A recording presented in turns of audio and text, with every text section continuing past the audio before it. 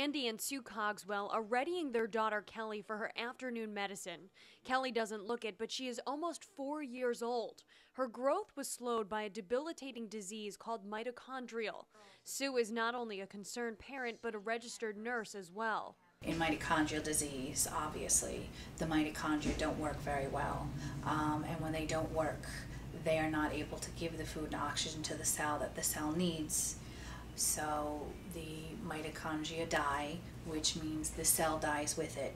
And as cells die, different organ systems in the body start to die also. Diagnosed at a year old, Kelly's doctors gave her only 3 to 4 months to live. She had such brain damage, and it showed that she had several strokes.